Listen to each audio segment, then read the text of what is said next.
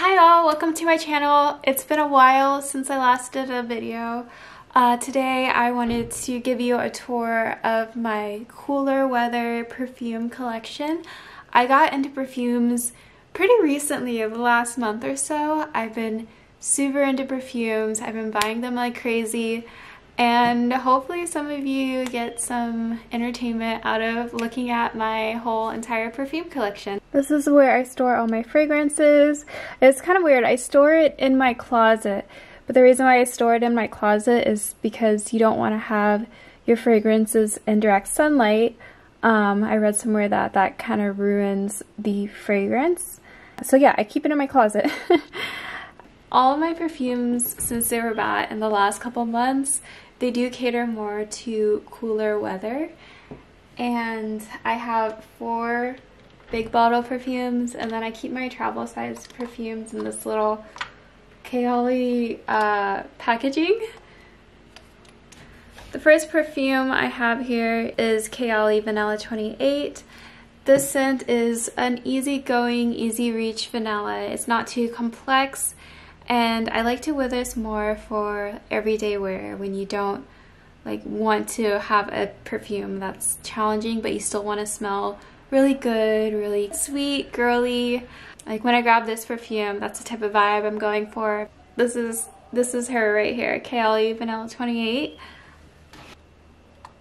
My next perfume I have here is Valentino Donna Born in Roma. This is my date night perfume.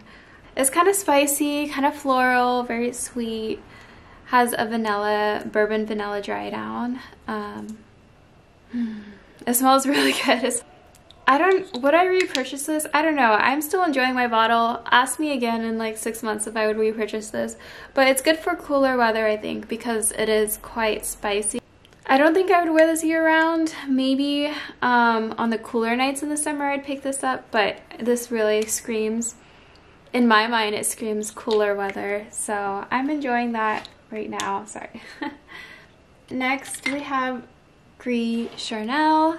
This is a niche fragrance house by BDK Parfum. Oh my gosh, it's so unique smelling. This is a tea fragrance, also really good for cool weather. I don't think I'd wear this in warmer weather, but it's when you want to feel cozy. So I wear this like around the house, if I'm Netflix and chilling, if I'm watching TV. This is also good for like running errands, if you just want to smell like a hug. Oh my gosh. This is one of those fragrances that my mouth waters when I smell it. Would I repurchase this? Right now I'm really enjoying it, so I would say yes right now. Is this good for spring and summer? I would say no. I'm only like wearing this when the weather is cooler outside. That's when I pick this up. So this is definitely, in my collection at least, this is definitely more of a seasonal scent. This one is Lunfeline Extrait. This is a vanilla cardamom scent. The cardamom in this is actually really strong. So if you don't like the scent of cardamom, you're not gonna like this. But to me, it smells like winter in a bottle. It smells like a warm hug. Like I want this when it's super cold outside, like 40 and below, 45 and below, I'll grab this. There are some fall days where this will not work. Like I cannot wear this in 50 and above. I think it would choke you out too much. So yeah, this is only freezing cold weather, whereas BDK is more like fall weather. And then I have a couple of travel sizes I picked up. I have 2 by Commodity. I have Commodity Milk. This scent smells like marshmallows in the opening. It reminds me of going camping, roasting marshmallows without the campfire scent, just the pure marshmallow scent. It smells really good on me in the opening, and the dry down, it's a little bit too masculine leaning for my taste. So would I repurchase this? I don't think so, but I enjoy it, and I wear it to bed nowadays. I wear it to bed or just hanging around the house. If I don't want to think too much about the fragrance I'm putting on, I'll wear this. But once I use this up, I don't think I'd repurchase. Commodity Gold is more vanillic. I don't know all the notes. I'll put the notes on the screen. But to me, it smells very vanillic. I do have a lot of other vanillas in my collection. I didn't realize this would be a vanilla perfume. I probably should have researched it a little more. I love it, but it's just, to me, it's just a basic vanilla. There's nothing special about it. It's more feminine leaning in my mind than commodity milk. But yeah, I don't think I would repurchase this. YSL Libre Le Perfume. I really like this scent. I wore it to the office because I wanted to make this like my office scent. I think I made someone sneeze. And so now I'm kind of triggered. I don't want to wear it to the office because I'm thinking it might be a little bit too much. I think this I'd wear more on my non-working days where I just want to smell good and I'm outside and I know it projects. I love the scent of this. It's like vanilla and lavender. It's very, it also smells like a warm hug. It's very fall, autumnal. I love the scent of this. Would I get a full bottle of it? TBD, because like for me this little package is fine. I do like it. I like it more than commodity milk and commodity gold. I don't know if it's full bottle appropriate for my collection just yet. I'm still deciding. I'm still playing around with it and I'm still, you know, enjoying what I have. Kayali Love Fest Burning Cherry. This one is really, really delicious. Every time I spray it, my mouth waters.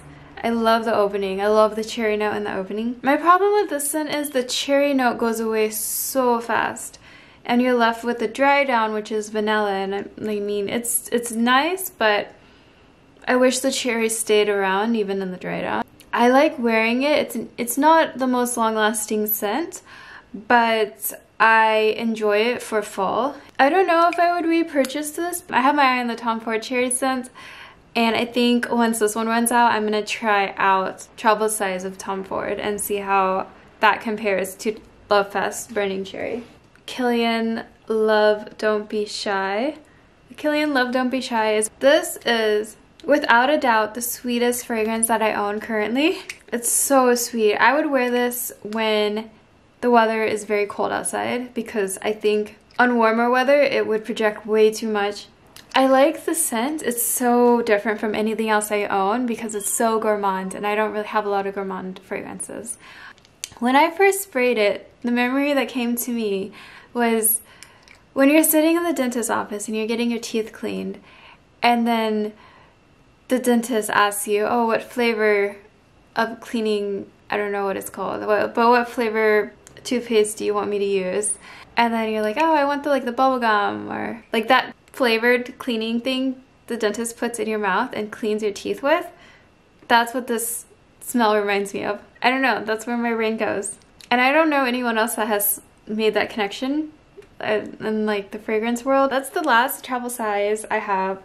Kilian Love Don't Be Shy. I think it's gonna take me a while to get through this because this scent in my mind is only for special occasions. It's not quite for everyday wear. So it's gonna take me a while to get through this. Would I buy a full-size bottle? I really like the Kilian Love Don't Be Shy full-size bottle. I like the aesthetic of it. And I am one of those people that I won't buy a bottle if I love the fragrance, but I don't like the packaging. Like, I need the packaging to look good because I'm a very visual person. But I'm not like running out to the stores to get a full size because this little guy is gonna probably take me all the way through the end of winter. Some testers I'm testing out right now. I got this. This is the Kilian Angel Share. Oh, it smells so good. It smells like an apple pie, like a sweet apple pie. Ugh, it makes my mouth water, but I don't know if I really want to smell like a fruit. And that's what I'm kind of learning. I don't really think I like smelling like fruits. Citrus is a different story. Cherries is a different story. But like apples, like I think if someone else was wearing it, I'd be blown away, but I don't know if I want to smell like an apple pie. I also have Rouge Smoking by BDK Parfum. Oh, I love this one so much. Honestly, I might get a full bottle of this. This is a unisex scent, and I like feminine leading perfumes, but this one is so unique. Like, I haven't smelled anything else like this. Yeah, this one, maybe I'll buy a full bottle, but I'm also thinking of the Tom Ford Lost Cherry as my cherry scent. I know I don't really want two cherry scents, so I'm battling with that in my mind. I've been really into cherry lately. I tried out Snif. It wasn't really for me. It was just a plain cherry scent. Not a lot of dimension to it. I don't know, it wasn't like my favorite cherry scent. And the packaging was a little cheap looking. I think if the packaging was nicer, I would have kept it. And so it's not a bad fragrance. I wouldn't say anything like polarizing about the scent. It was just very, not much going. It was just straight up cherry. I was wondering if like I mix Snif Tardeco with Kayali Vanilla 28, like if that would make some magic. And then I have a couple of Byredos that I'm trying out right now. These two I think are more spring summer scent. Like Bala Freak is kind of a really hot weather summer scent, so I haven't really been spraying it. Pulp is a really nice fruit scent. I know I just said I don't really like fruit scents, but this one is so different from the other fruit scents I've been trying out. But I think it is more of a spring scent, so I'm gonna come back to it in the spring, but I do have samples. Mojave Ghost I think is a very great, unique office scent that I could wear. So I'm trying it out right now in the office. It hasn't made anyone sneeze yet, thank God. And I did get one compliment when I was wearing it, which I never get compliments on my fragrance. So that, like, it's amazing how much one compliment can influence you into buying a fragrance. I went to Diptyque. I bought their candle, and this one smells like fall in a candle. It's like spiced citrus with cloves in it.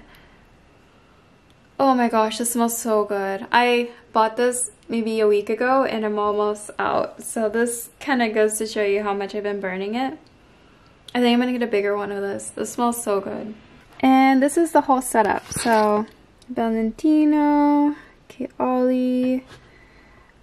I use this as my jewelry dish as well. So I have some jewelry.